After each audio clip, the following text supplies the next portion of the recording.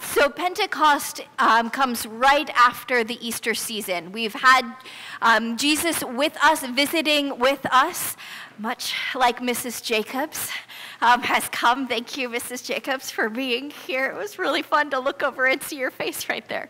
And so we have come, and Jesus has convinced us that he really is alive. We've seen his wounds. We've eaten fish with him. But he's not going to stay for forever. And so right before Pentecost comes the ascension, where Jesus gathers his disciples and he rises up back to heaven, back to the Father, but promises to send the advocate, the Holy Spirit. And so after his ascension, the disciples do what they were told, as good disciples do, and they return to Jerusalem. This is from the first chapter of Acts, verse 12.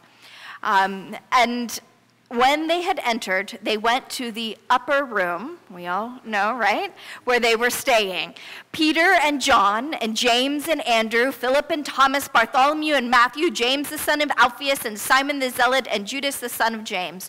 All these with one accord devoted themselves to prayer, hence our upper room prayer devotional, with the women and Mary, the mother of Jesus, and with his brothers.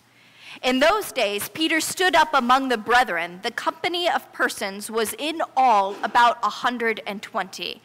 And then we get to Peter's speech. The passage that Molly read for us and rocked with all of those names comes to this 120. So often when we think about suddenly a sound from heaven like the rush of a mighty wind fills the house and there appeared tongues as of fire distributed and resting on each one of them, we think 12 disciples distributed and resting, that tongue of fire on each one. But we forget all the names that I just read. Disciples, yes. Mary's mother, Mary, mother of Jesus, yes. Brothers, yes. The company of about 120. That wind and that fire came to all of the disciples, to all who were following Jesus, not just the apostles. And so I want us to soak that in a little bit today, that this gift, that this advocacy, that this spirit of truth is for each and every one of us. And especially on a week like this one, where there have been a lot of dark nights. It's been one of those waves. It always comes in waves, and Epworth, it's been a week of that wave for us. I stand in front of the altar with flowers from Jack's funeral yesterday, and all who gathered here to celebrate his life. And it was a beautiful 94 years full, 67 of those with Irma, of a beautiful life. But even in that celebration of something that well-lived and a death that is that beautiful and good, it's still hard and painful. Not to mention deaths like Deb's cousin's wife that end too soon. So for all of the great battles that each of us are fighting, some spoken today, some known in Santa Fe, for all the wounds that these shootings open up for all who have been affected, I want to do something different. I would like to lead us, not a sermon, but a guided meditation of what it might have been like if we were one of those 120 in that room, facing our own fear and our own dark night, waiting for whatever this Holy Spirit is going to be to come, but knowing that Jesus is gone, that the Roman Empire is still very much fully intact and there, and that there are very real things to fear, and grave injustice and harm around every corner. The disciples who were gathered in that room praying were no strangers to dark nights. And so for us, and for a way to figure out how to move through those in a way of faith and in a way of hope, I'd like us to shake our bodies out, get your feet plant firmly on the floor, and take a deep breath in, and let it out. Make sure your exhale is longer than your inhale.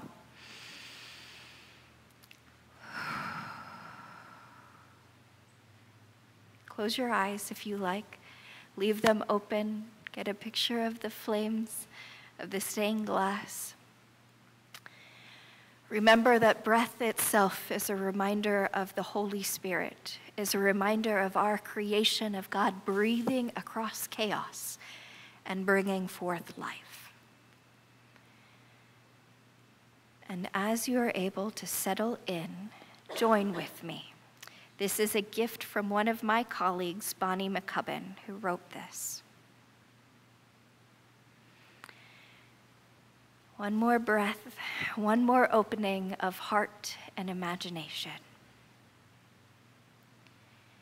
Now, remember that room we just talked about, that Molly read about, where the 120 disciples were gathered.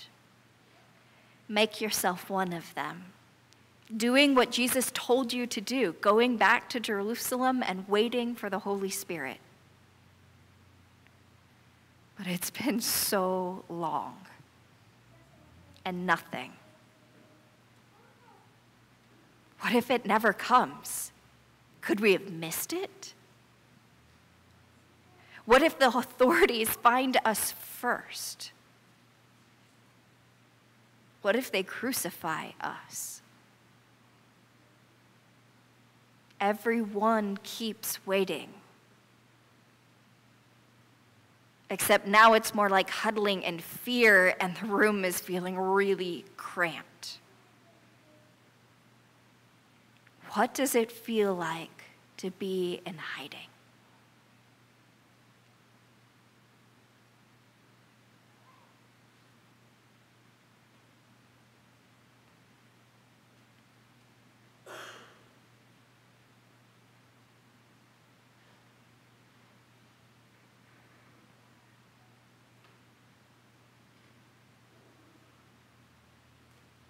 Remember, Jesus' mother, Mary, is here. And, she knows Jesus better than anyone here. She was the one that gave birth to him. And now, as the church is supposed to be born too, she's here again.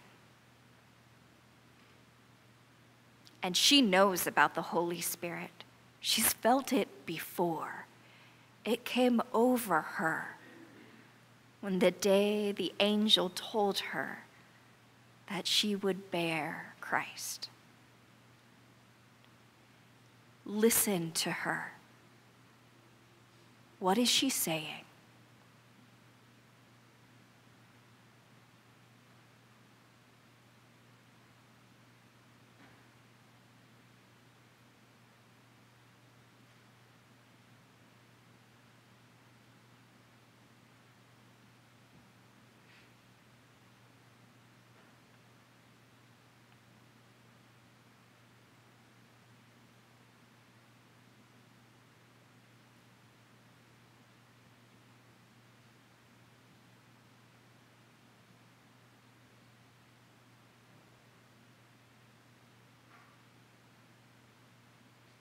Suddenly, out of nowhere, a big noise, a noise louder than you've ever heard before, comes sweeping through the room.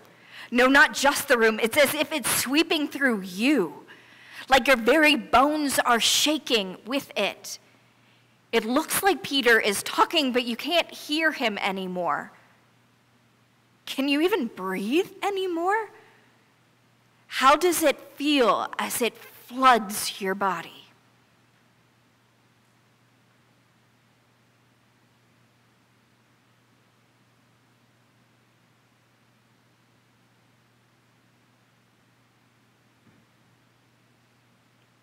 Chills start at the base of your spine and travel up your back to your shoulders. Then the chills move down your arms and into your fingers. It's also descending down your legs, past your knees, into your toes.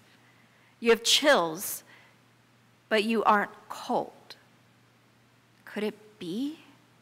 Is it happening? Is this what the Holy Spirit feels like?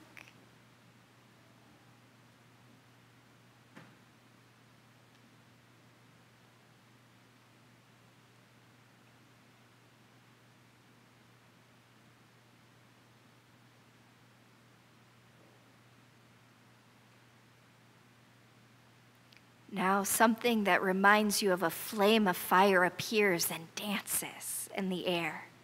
It splits and a small flame wiggles and flashes above the head of every person in the room, all 120 of us. And it doesn't burn us, but it comes with an intensity you can't put words to. This has to be the Holy Spirit. Nothing else could have this much power. Overflowing from your heart, your mind, your body, your strength, everything is so alive.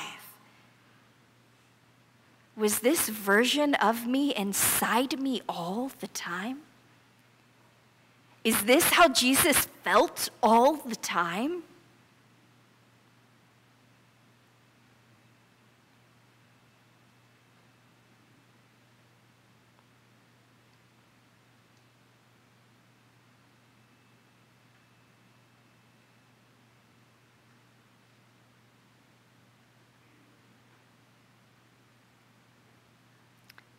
Yeah, we've definitely felt the power of the Holy Spirit. Something inside of us is absolutely different. So what are we going to do? There's no going back now. Not after this. You see some of the disciples going outside. Will you go with them? It doesn't sound like anyone is afraid anymore. What will you tell the crowds about Jesus? How will you use this power that the Holy Spirit has given you?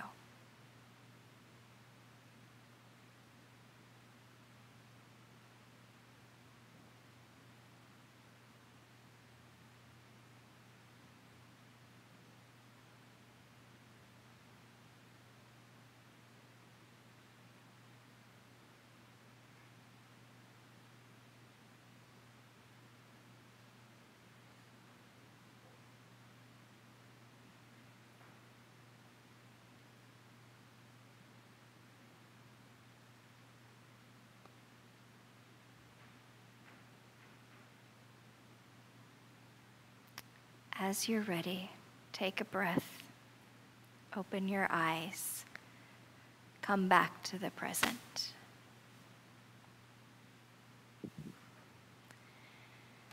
Holy Spirit still here too. The gift that was poured out to the 120 in that room continues to be poured out today. For anyone who seeks to follow Christ. For anyone who seeks the truth of love, of justice and righteousness, of shalom. This is the power that can make our dark nights dawn, and that can make that dawn noonday light. That can turn tears into laughter and fear into joy. The dark nights have power. Evil is real.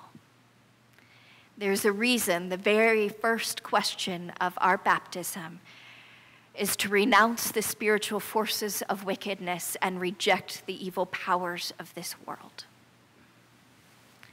But we're not left to do that on our own. Do not forget the power that you have in the Holy Spirit to bring forth life in the midst of death and wholeness in the midst of brokenness. That can help us discover a version of ourselves, the divine image in which we are created, that we couldn't even imagine, that we have not let God clear a way to give us access to.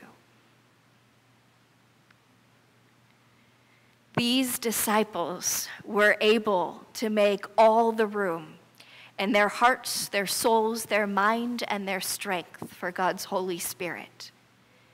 And because they were able to speak in languages that every single person there could understand. To be able to share a power and a love and a hope that the world desperately needed, and thousands were added to that 120 that day. Because there was a message that was shared that was needed in a way that brought hope that others could find real and grab a hold of. Friends, if we have gone through dark nights this week, our world is going through those same and more. The difference is the Holy Spirit. So will we share the power that is ours that guides us through? Will we walk out that room and preach God's love and give an account for the joy that lies within us? Or are we really going to stay huddled in fear after all this? Please, please let that not be our decision. Please let us not waste the power that is ours, the gifts that God has given us, the transformation and the life made abundant and joy made complete that can happen. Today we celebrate many people who have been already living that call and who have chosen to make it official.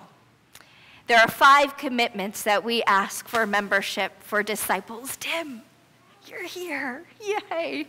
Talk about making it through a dark night and getting here. All right. Thanks for that witness and testimony.